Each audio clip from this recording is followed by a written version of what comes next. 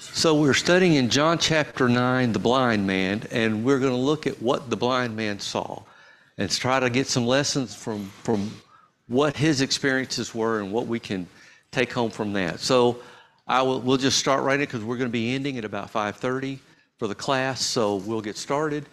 First thing he saw was prejudice. When Jesus came by, they saw the blind man, and the first thing his apostles or disciples asked was, who sinned, this man or his parents? And so they were already prejudging this man or his family based on his physical circumstances. So the blind man saw prejudice. We also see that he saw it from the Pharisees later on. They were talking to him and said, you were born in utter sin. Again, judging him based on his physical characteristics and not on any knowledge of who he was or what he had done. And so we see him seeing prejudice in his life. And this is nothing new. Job faced prejudice from his own friends. They were trying to get him to admit to what he had done wrong because bad things don't happen to good people. That was what they believed. And so that was what they tried to convince Job of. And that's what the apostles and all the people felt about the blind man.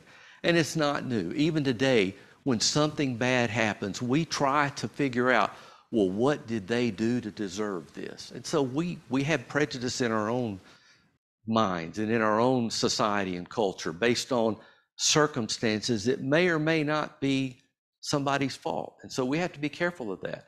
But what is it that we learn from the blind man? Well, he didn't let the prejudice against him affect his actions. Jesus told him what to do. He went and did it, even though his disciples had shown this prejudice. Did he sin or did his parents sin? He went and did it. And so he went and washed. He came back receiving his sight.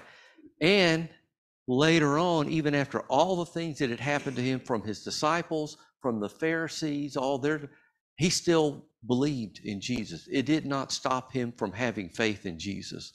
And so that's one thing we can learn. And so when we think about the blind man and the prejudice that he saw, one of the applications that we can take away from this is we need to think about prejudice in our own lives. The first thing we need to think about is how do we react to it when others prejudge us? And people are going to prejudge us. They're going to judge us because we're Christians, or they're going to judge us because we don't do something they do. Maybe we don't drink, or maybe we don't smoke, or whatever it is. They're going to judge us. And how are we going to react? Sometimes the reaction is anger. We shut down. We lash out. But what did the blind man do? He didn't do that. He showed self-control. He showed steadfastness through this entire chapter. He maintained his faith, his belief that Jesus was a prophet, and he obeyed. And so we have to think about what it is that we're going to do when we face prejudice in our own life. But the flip side of that is, how do we interpret the situation of others? What are we going to learn from this story? Well, I think the first thing we need to learn is we don't need to prejudge people just based on physical circumstances. We need to look at them and evaluate them based on who they are, what we see about them, not just, well, they look like this or they dress like this. That doesn't tell us who they are. Their actions, their fruit tells us who they are. And so we need to think about it in those terms. And so what we see is we need to judge with understanding and compassion. We talk about judging people, and the first passage people go to is Matthew 7:1, judge not that you be not judged. And they say, we shouldn't judge anybody. But that's not what Jesus was trying to say there. And in John, he says, don't judge by appearances, judge with righteous judgment. The disciples were judging by appearances. They were judging because he was blind. They weren't judging based on his actions. They were judging because he was blind. The Pharisees were judging because he was blind. So we need to judge righteous judgment. And again, there's a passage in James we're familiar with about showing partiality.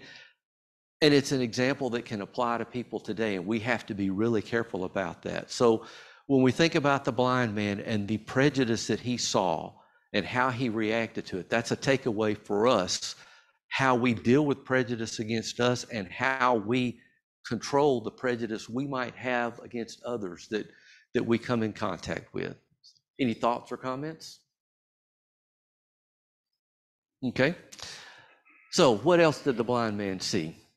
He saw purpose. And you say, what is this? Well, when Jesus countered the response of the disciples, he said, it was not that this man sinned, but he was born blind so that the works of God could be displayed in him.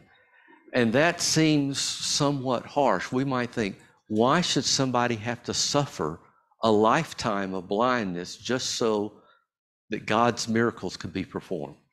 And we might have the typical response of bitterness. We might refuse to accept what is offered. But when we look at the blind man, we don't see any evidence of bitterness. We don't see any evidence of, why did I have to go through this just so you could perform a miracle and God could be glorified? What we see is that when Jesus said, go wash and be healed, he went and washed and was healed. And he maintained his story about who Jesus was as a prophet, his faith throughout this entire thing. And so not only that, we see that he accepts the fact that there was a purpose for his blindness. And he recognizes the uniqueness of his situation. He talks to the Pharisees later. Never has this been happening, that a blind man born blind was healed. And so he recognizes the significance of it, and he recognizes the sign. He said, this points to God.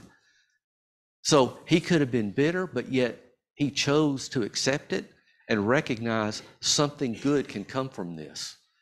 And it was good for Jesus, and it was good for the blind man. And so we see that he recognizes this. And so as the takeaway from this is, we need to look at, how do we react to hardship in our life? We had a great lesson this morning about facing suffering and hardships.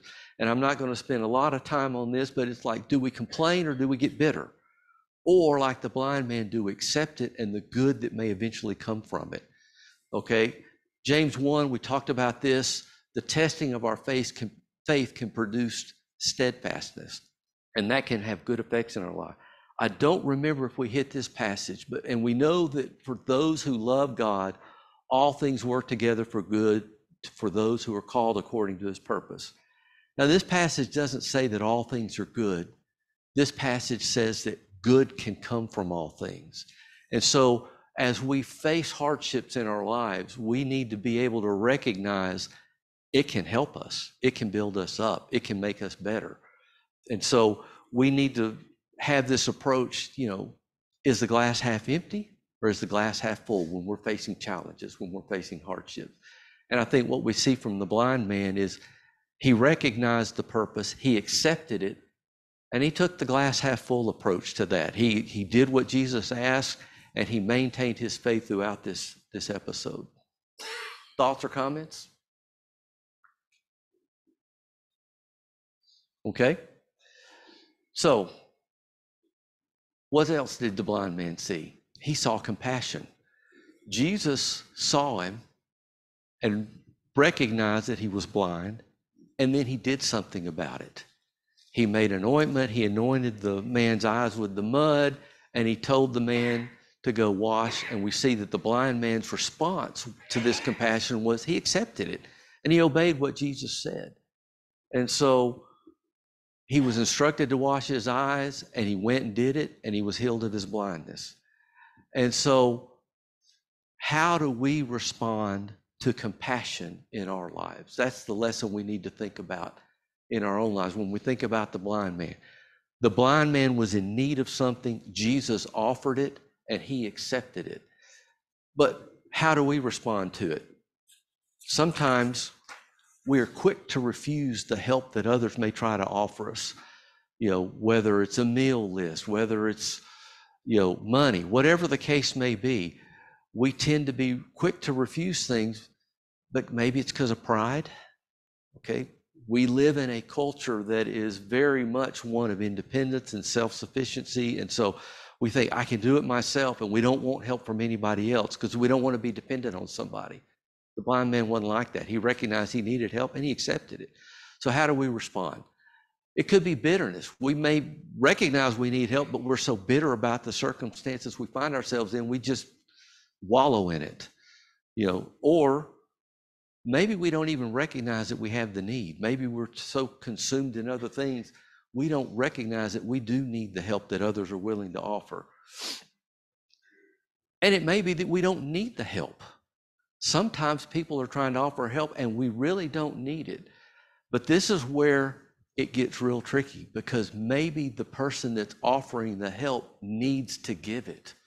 How often do we think about that in our lives? And that's the difficult part for me, and it's the difficult part for a lot of people, recognizing that it's not that I need it, but it's that they need to give it. And we need to be willing to allow that to happen so that they can benefit from what they're trying to do. Jesus said in verse 4, we must work the works of him who sent me while it is day. Night is coming when no one can work. People recognize there's things I need to do, and if we don't allow them to do those for us, are we preventing them from working the works of Jesus? We need to ask ourselves that question. And so we need to think about that. And I think what Paul wrote to the church in Philippians is very interesting. Not that he sought the gift, but he sought the fruit that increased to their credit. He didn't need what the Philippians were sending, but they needed to send it. And he wanted them to be able to bear the fruit that came from helping. And so when we think about receiving compassion like the blind man, are we willing to accept it when we need it? Or are we willing to accept it when others feel the need to give it? And that's something we all need to work on, myself included. And so, again, an application from what the blind man saw. He saw compassion. Thoughts or comments? I'm just going to say, I think from the standpoint of the person wanting to give, that's one of those things that we should be trying to teach our children, that, if I've got something that I can share with somebody, that's what I need to be doing. Mm-hmm. And they need to understand the benefit that we gain from doing that. Not that we're going to go announce it on Facebook or anything, but just the satisfaction of helping somebody that may need something that I have to give, and then understanding the foundation of why we do that. Okay. For those on Zoom, Tom was making the comment about showing our children the need to give and the benefit that comes from giving, and establishing that in their lives and the foundation for that. Appreciate that.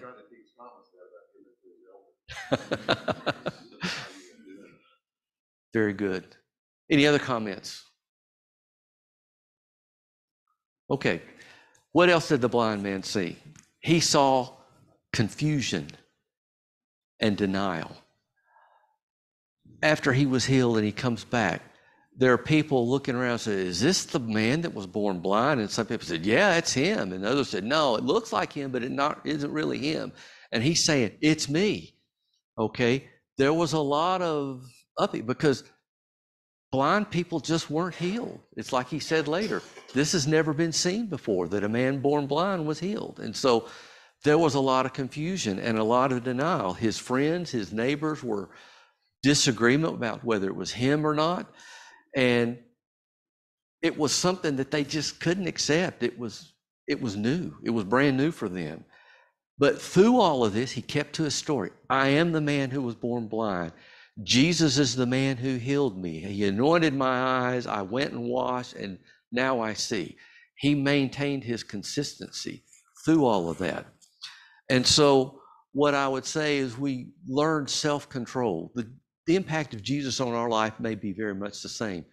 People may be confused about who we are now versus who we were, and they don't understand it. They can't figure it out, and they may start talking about us. We see the Pharisees were talking about the blind man. You're born in sin. It can't be. You can't be right. They were denying all of this stuff. Same thing can happen to us as we come into Christ. When Christ comes into our life, they may talk about us and what we've become and try to slander us. Peter talks about that. They think it's strange that you don't do the stuff you used to do. He's not sitting and begging anymore because he's not blind anymore. We may not go out and do all the things that we did in the past because we've now turned over a new page in our life. We're living a different different life now. And so they talk about you, they malign you, they slander you, they do all these kind of things. So we have to have self-control, just like the blind man. He kept to his story. He was consistent throughout this chapter. No matter who was saying anything about him, I'm the one who was born blind. Jesus is the one who healed me. And he must be a prophet from God. He kept to his story. He was consistent, and he maintained his self-control. He didn't get pulled back into his former ways or give in to what they were trying to accuse him of or how they were slandering. And so we have to do the same thing. We can be prepared for it. We can't change what other people are going to say or do about us when we try to take on a new life in Christ, but we can be prepared for it, and we can maintain ourselves and get strength from the others that are around us. And we can use what Peter wrote where he says, be self-controlled. The end of all things is at hand, and keep loving one another earnestly, because love covers a multitude of sins. Love will build us up and allow us as a group to withstand all of the things that come from outside, all the confusion, all the slander, all the things that might try to tear us down. It can encourage us and build us up and help us to maintain that self-control. Thoughts or comments? Not only did he see the confusion and the denial of who he was, he saw division. He was taken to the religious leaders, and they heard the words, they saw the signs that Jesus taught, but they couldn't agree that he was from God. We see this in this account. Some said he was from God. Some said he can't be from God because he broke the Sabbath. Others said, how can he do the signs if he's not from God? And so there was a division among the religious leaders about Jesus. And so we see that the blind man, through the division of the people that were questioning him, again, maintained his story. I was blind, now I see. This man is a prophet. Okay? He was consistent in all of this. And so we need to recognize that there is going to be division. When people accept Christ, when Christ impacts our life, there's going to be division. Jesus said, I didn't come to bring peace. I came to bring a sword. Father against mother, or father against son, mother against daughter, mother-in-law, daughter-in-law. There was going to be enemies from your own household. And I've seen this in my own travels, and where families were divided because of what Christ did for people. One girl, teenager in Budapest, her family disowned her because she became a Christian. But through all the times I was able to visit and keep up with people in Budapest, she maintained her faith throughout those years that we knew of her. So division's going to happen. Strife is going to happen, but we need to be able to maintain our faith and maintain our position in all of that.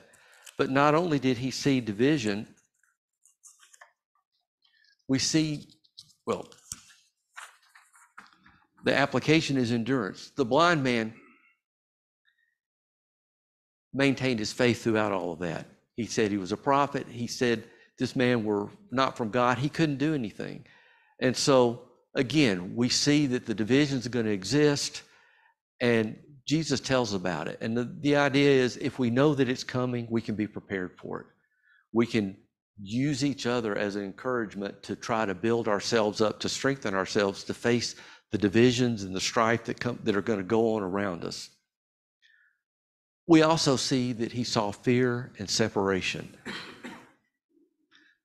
The Jews had admitted that a sign had been performed.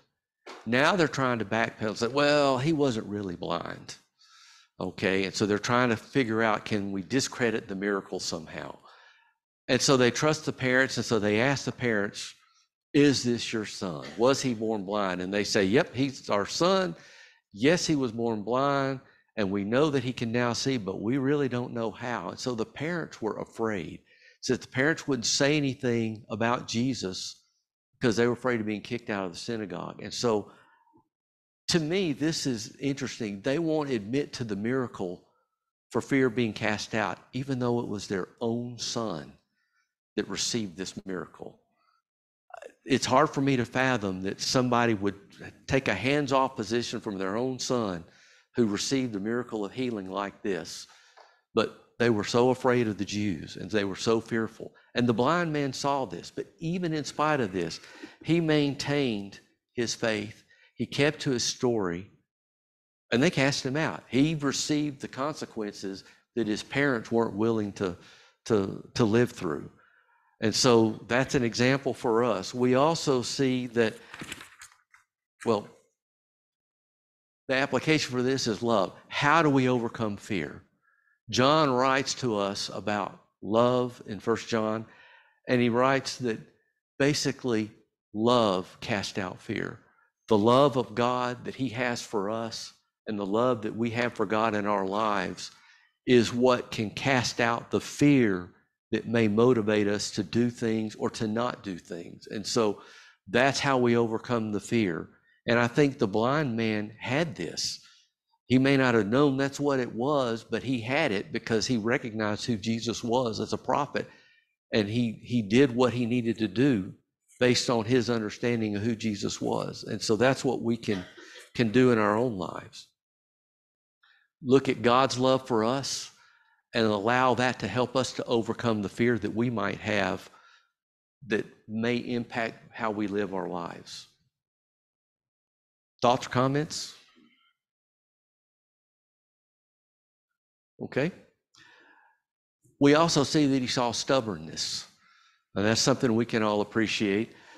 The Pharisees recognized the miracle, but they said, give glory to God. They didn't want to give glory to Jesus, but they said, give glory to God. But yet they refused to acknowledge that Jesus was a prophet. And this is not the first time. The Pharisees have seen signs in the past, and yet they deny the miracle. They deny the power of Jesus. And we see that they're asking for him to repeat his story. They're trying to get him to change. And so they've already heard it once. They're asking him again. They're stubborn. They don't want to accept this. And so they're trying to figure out a way. Maybe he'll change his story. Maybe something will happen. But he sticks to his story.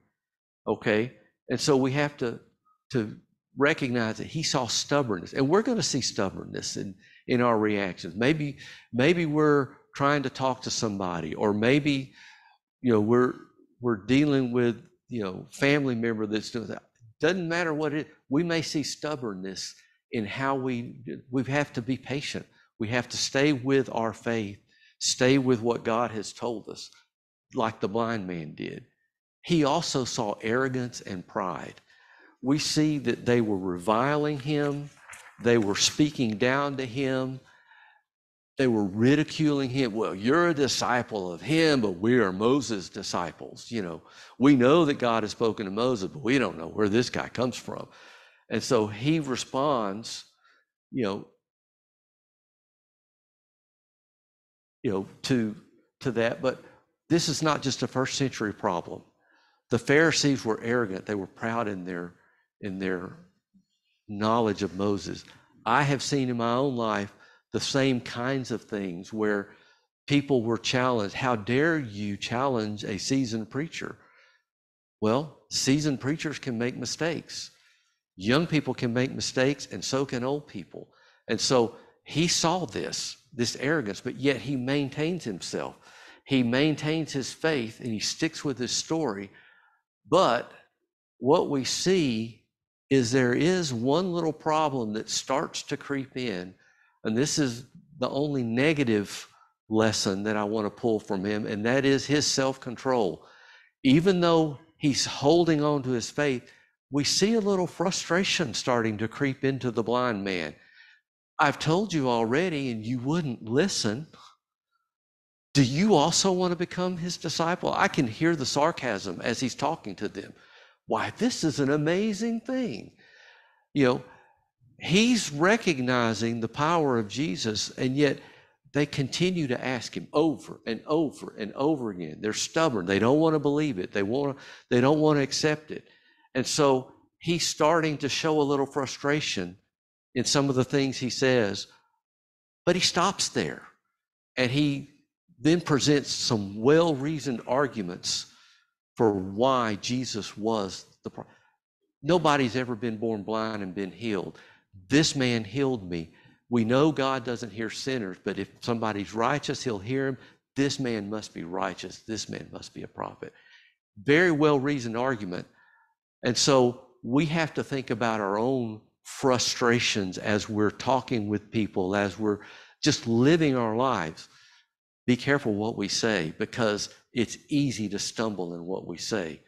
The blind man was getting close to that, maybe, and I may be reading more into his words just from my own perspective, but he didn't go very far, and he came back and thought through what he said and gave a well-reasoned argument. So we have to be careful with what we say, because it's easy to let the tongue go and just start speaking without thinking. Colossians 4, let your speech be always with grace, seasoned with salt, that you may know how you ought to answer each person. The writer of Proverbs, a soft answer turns away wrath, but harsh words stir up anger. So that's the only slightly negative lesson that I would take away from the blind man, is we have to be careful with what we say and not let the situation get the better of us. And it seems like he caught himself before it got too bad. What else did the blind man see? He saw Jesus. After he'd been cast out, Jesus sought out the blind man, found him, and asked, do you believe in the Son of Man? The blind man recognizes the significance of this phrase and says, well, who is he that I can believe in him? And Jesus says, well, I made the comment, perhaps his ears were being kept from, he had already spoken with Jesus. Maybe he wasn't able to recognize the voice, or maybe it was just a very common sounding voice. We don't know. But Jesus tells him, you've seen him. And he uses the past tense, you have seen him. And what I would like to suggest is the blind man had seen Jesus more clearly while he was blind than most people can see when they have their eyes open. He recognized the miracle and its significance. He obeyed the voice of Jesus, and he endured the difficulties that came afterwards and maintained his faith and kept it, even though he didn't know who it was, other than it must be a prophet, because who can do a miracle like this? And so he saw Jesus. And so the application for us is, we are like the blind man. We haven't physically seen Jesus, but we have the evidence, the written testimony of the writers of the scriptures. We have the physical testimony of the creation all around us. And so the question is, what are we going to do with it? Are we going to see in faith like the blind man and recognize who it is that's talking to us and trying to get us to obey him? Or are we going to deny the evidence like the Pharisees? And so I wrote down 1 John 3, and the idea is, we don't know what Jesus looks like yet, but we are going to see him as he is, just like the blind man saw him after the healing took place. We are eventually going to see Jesus, even though we are blind to him physically right now, we are going to see him. And so if we maintain our faith, if we maintain our steadfastness through all of this. And then finally, we see that he saw rejection. Throughout this entire account, the blind man saw rejection. His own friends and neighbors were rejecting that it was really him. His own parents were rejecting that it really happened and wouldn't support him. The Pharisees were repeatedly rejecting him. And we see that the blind man endured. His faith could not change the rejection, though. And Jesus could not change the rejection. Jesus was talking with him, even up to the very end of this chapter, but yet they continued to reject him. And so the application for us is, how do we face rejection? And I wrote down here, our job is not to produce results, but to plant the seed. The rejection is on the results side of things. We're trying to get results. We're trying to get people to listen. We're trying to get people to turn, but we can't make that happen. Paul said, I planted, Apollos watered, but God gives the increase. We have to recognize our role and realize that not everybody's going to respond. The parable of the soils tells that. Only some soil will produce good fruit. And we have to recognize that and accept that. There will be rejection and we can't change it, but what we can do is count on God's strength to get us through it and recognize it's not us being rejected, it's God being rejected. And so that's my lesson for this evening. So are there any other comments or thoughts? Appreciate it.